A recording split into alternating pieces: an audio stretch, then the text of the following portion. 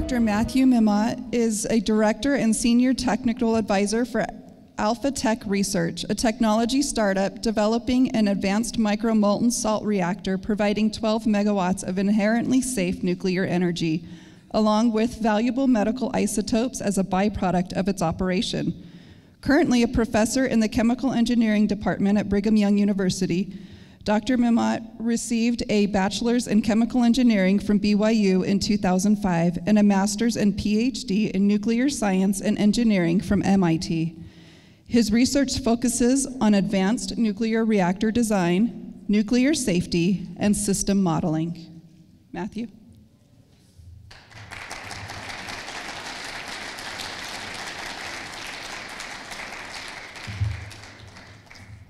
It's great to be here with you guys today. Thanks for sharing your time and thought. You can tell from the title, this is an audacious claim that I would say this is the future of energy, but I want to take a minute to try and convince you of that and to show the parallels between what we've been talking about with distributed systems and blockchain versus what we have the potential to do right now in the energy realm. Now, before we get started, I can tell from the speakers and the questions and just the conversations I've had that you guys are very intelligent, independent thinkers, and I want to do a thought experiment.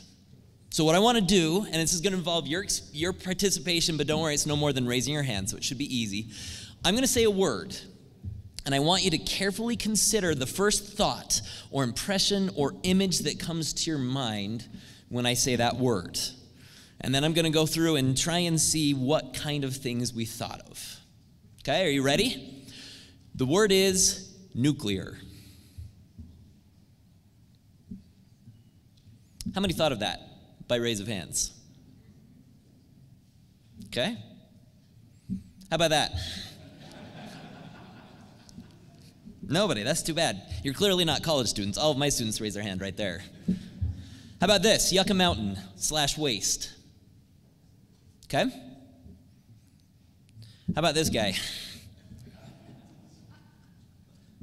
So what did you guys think of? Anybody think of this? Like I said, very intelligent crowd. This is the first time I've had majority of people raising their hand for this image. How about this? Awesome. How about these? That's about par for the course. Why do I do this thought experiment? Because it turns out that nuclear energy has a really bad reputation. And it's not undeservedly so. When you look at how it was introduced, unfortunately, it was introduced to the public by leveling 2 cities, and that was a horrible experience. Not only that, when you look at what's happening right now politically with Ukraine and Russia, the constant threat of nuclear assault is a real thing. Not only that, when you look at our society and our culture, nuclear is constantly the source of movies, albeit also superheroes, if you consider Hulk a superhero. And also people are really worried about radiation. Radiation is not well understood.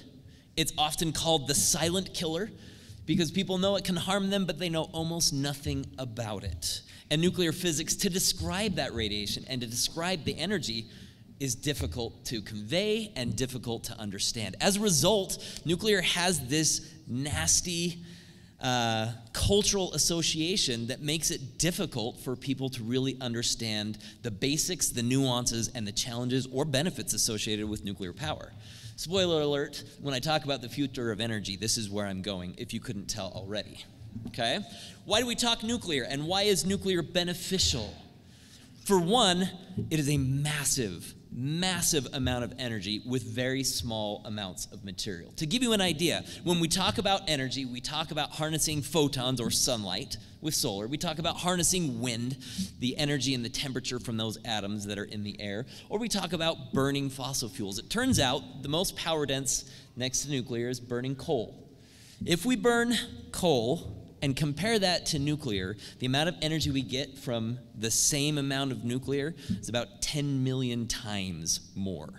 What does this mean in practice? Well, if we take this tiny little pellet, about the size of the tip of your pinky, of uranium dioxide, this would provide the same amount of energy as 3.5 barrels of oil, about 17,000 cubic feet of natural gas, 1,800 pounds of coal, and it's incredibly reliable.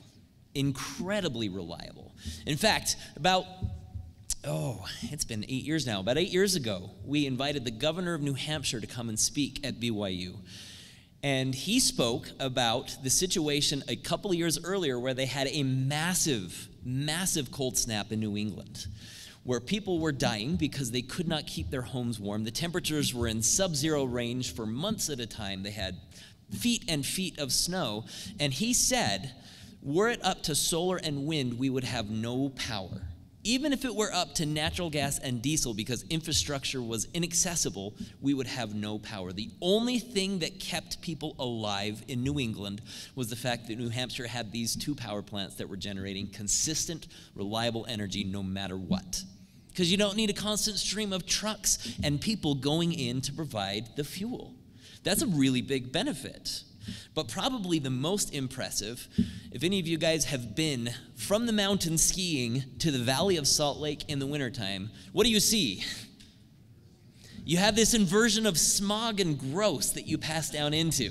It goes from the beautiful sun to what we often see in Salt Lake in the wintertime. One of the most amazing things about nuclear is there are no gaseous emissions at all. None. Zero. There is not a single bit of smog pollution that goes into the environment from running nuclear power. There's another aspect a lot of people don't recognize and realize. Some of the most critical life-saving technologies in medicine that we have are only possible because of nuclear technology. For example, set aside X-rays, which are nuclear in nature. Let's talk about something called molybdenum-99. It is a medical isotope that you only get from splitting uranium. And it actually lets doctors take an inside-out picture of a person. So if you were to have a heart attack, let's say, hopefully not, but just hypothetically speaking, you were to have a heart attack and you were to go on the ambulance. In the ambulance, they would inject you with a saline solution that's derived from this molybdenum-99. And when you got to the hospital, they would use X-ray screens or imaging systems to actually get a very detailed picture of your cardiovascular system, your brain, your lymph nodes, a variety of different things that they could look at. If in the case of the heart attack, they'd likely be looking at your pulmonary systems to see if there was blockages or other issues. We do this 20 million times a year in the US, and yet this isotope only comes from nuclear technology. We don't even make it in the US, in fact. We have to import it from other countries. We get it from the Netherlands and from, used to be Canada, but since that reactor has gone offline because it's so old.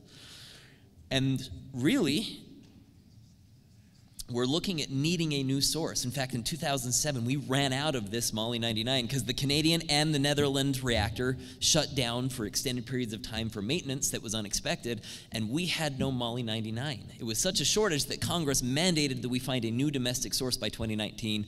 Here it is, 2022, we still have not done that yet. The challenge is these isotopes will decay over time. After about 7 days. So we cannot stockpile them like we like to in the US for every other source of commodity. And so we're kind of stuck importing them continuously. Why do I bring this up?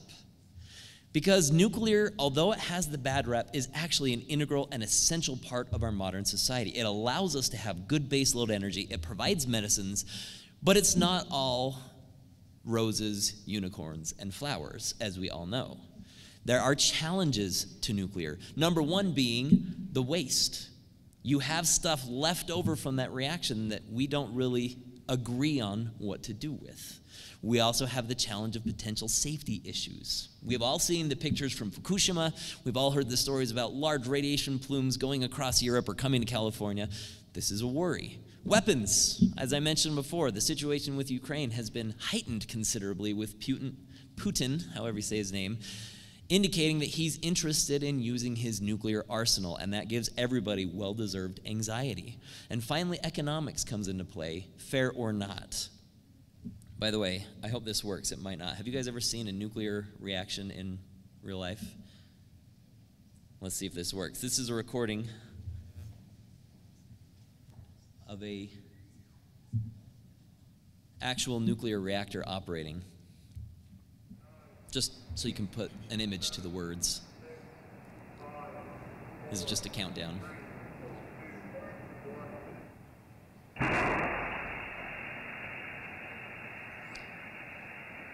My first thought is George Lucas knew what he was doing, right? Doesn't that look like the back of the Millennium Falcon? See, that blue glow, that comes from the nuclear reaction. Turns out lots of energy is produced. This camera is above maybe about 30 feet of water. Turns out water is a perfect shield for radiation. You can stand on the other side of a reactor, about 10 feet of water between you, and you will get no dose. It's pretty incredible. So, what does this mean? Where am I getting at? We have nuclear that's so essential, but it also is problematic. Let me give you a quick history of nuclear. Turns out, back in the day, in the 60s, we had two different options for nuclear power. We had Admiral Rickover, who was pioneering light water reactors that required a lot of pressure, a lot of water that he used on his submarines. He was petitioning that we put these on land. Turns out those reactors were very, very, very good at making plutonium, which meant it was very good at making weapons, and that was very appealing to the US government.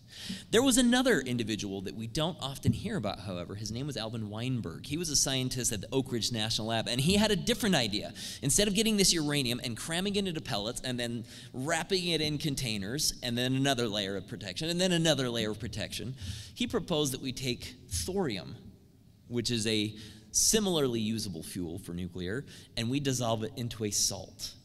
And what that meant is instead of needing all kinds of these mechanical layers to hold that in, the salt chemically binds not just the thorium, but also the dangerous radioactive byproduct and prevents them from leaving. It traps it all in chemically. And chemistry, unlike our mechanical barriers, is not likely to fail.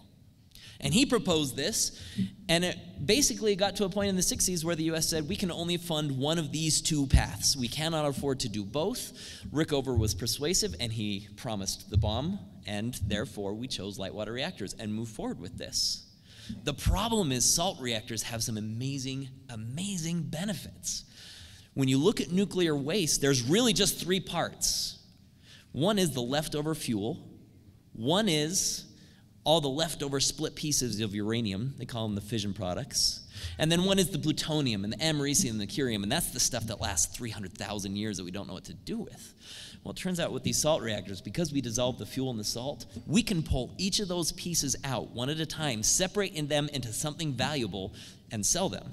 For example, Moly-99, which is roughly $30 million per gram. So it's incredible value to this nuclear waste. We just can't get it apart in the typical reactors because it's trapped inside these fuel pins.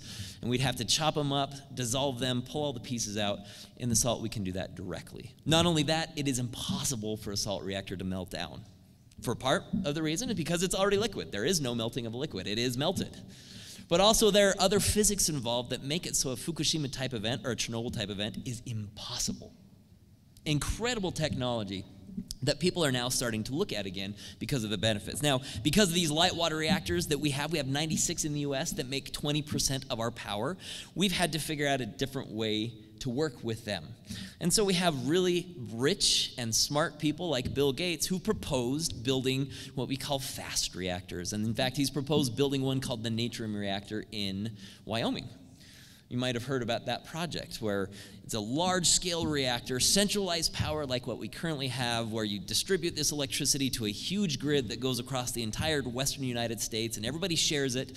And then when we have shortages of power, places like California who don't produce their own end up left out, and we have rolling brownouts or blackouts.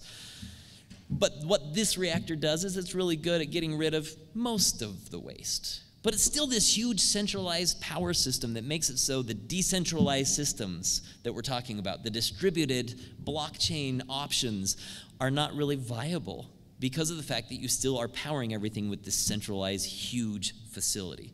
Not only that, we still have to worry about safety and waste when it comes to these new advanced reactors. On the flip side, when we look about the analogy to distributed systems, we have here the power plant, and the power plant sends power to the grid, which is huge and complicated. We need hundreds of people managing this grid, balancing energy production across a whole region from solar to coal to natural gas to nuclear to try and make it so everybody has power when they want it. And again, as I mentioned, if you end up knocking out the power or knocking out the systems on the other end, like the web, then you have no systems. So People have said, well, let's decentralize and have Web 3.0 and distributed systems so we don't have to worry about one centralized location providing all of our information. The problem is if you knock out that one power plant, you still lose all of your capacity for having any kind of information or distributed systems. So really the solution is to distribute everything, to have small, decentralized power. Not only that, this allows for a more economic solution. When you look at new nuclear plants, part of the reason why people are really hesitant when we look at the light water reactors, an AP1000, which is the most recently licensed and built reactor in the US, they're building them right now in South Carolina, was $30 billion to build. There are so few entities in the country that have the capital to be able to build that, and it leads to the situation that we heard talked about this morning, where we have centralized authorities doing these kinds of things. On the flip side, what we have been working really hard to do is to become the Model T of nuclear reactors, and that means no longer doing light water reactor technology, rather using these molten salt thorium reactors that don't make waste, that can't melt down, and that we can actually make much more economical by having small distributed power. What you see here in the top left is actually the entire system.